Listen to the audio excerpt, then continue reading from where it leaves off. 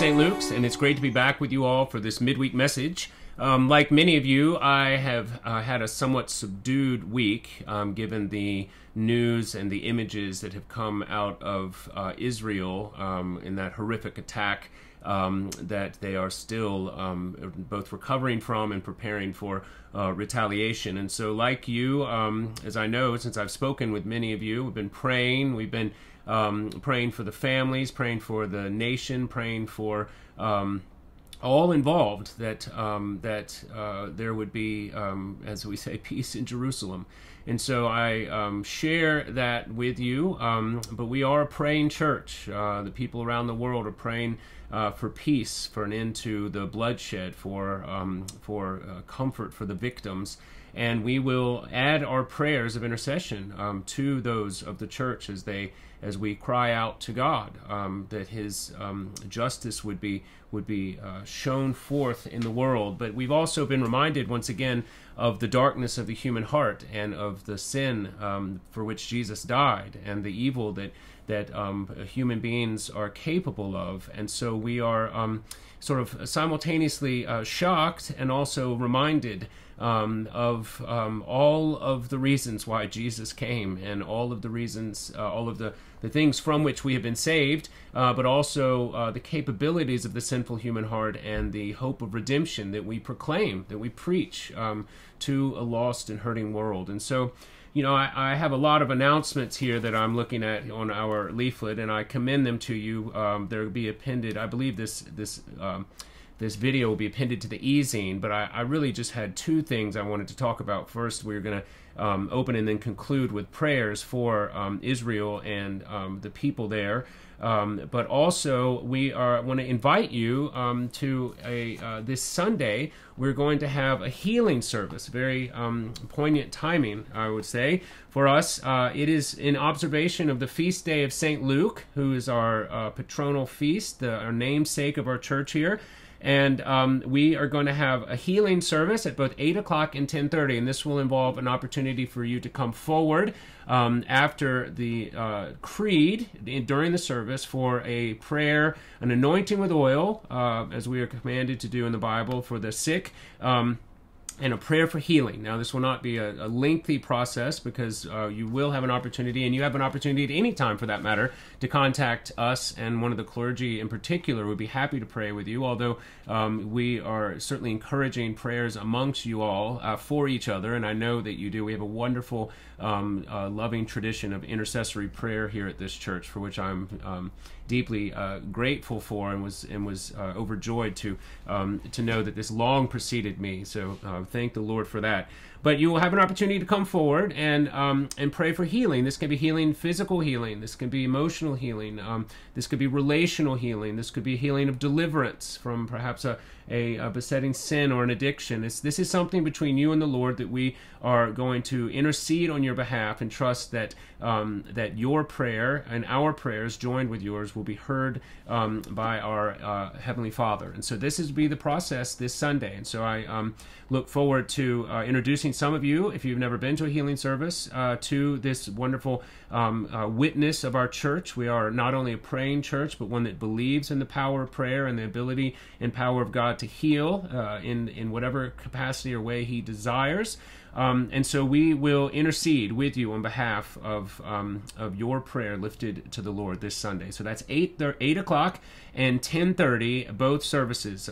So please come prepared, and we look forward to seeing you there. Just a little bit about St. Luke's from our Holy Men, Holy Women, just so you know.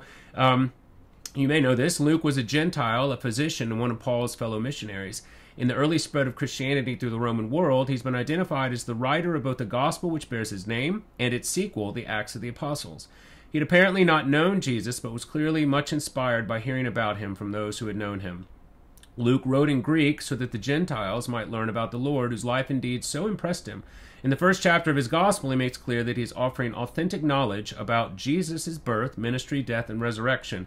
The Gospel is not a full biography. None of the Gospels are, but rather a history of salvation. As you may know, in the opening, he writes to his friend, Dear Theophilus, and he says he has endeavored to put to paper an orderly account of all the things that he has heard concerning this man, Jesus Christ. And he goes and gives a wonderful account of the life, work, death, and resurrection of Jesus in his gospel, and then goes on with Paul to document the growth of the early church in the Acts of the Apostles. So we are very much indebted to St. Luke's, not only as an evangelist, but also, as we heard, a physician, which is why it is appropriate to have a healing service on the day of his feast. So the prayer that you may hear on Sunday says, Almighty God, who did inspire your servant Luke the physician to set forth in the gospel the love and healing power of your Son, graciously continue in your church this love and power to heal, to the praise and glory of your name. Well,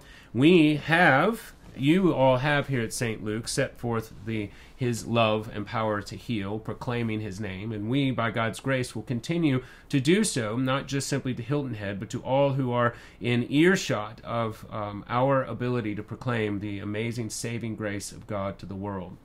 And to that end, we will continue to join our prayers, as I said before, with the church around the world as we intercede on behalf of the Jewish people during this time of conflict.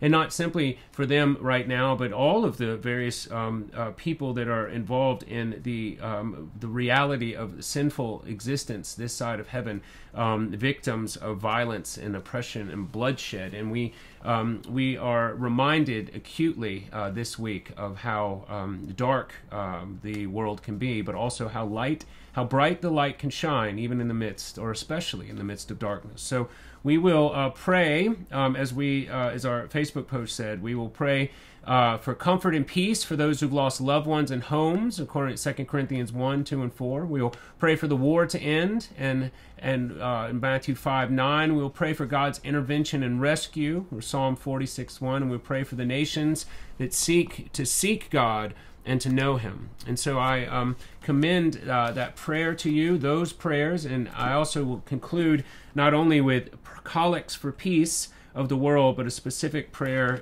given to us by Archbishop Foley Beach from the ARDF, the Anglican Relief and Development Fund. So I will conclude with these prayers for you here today.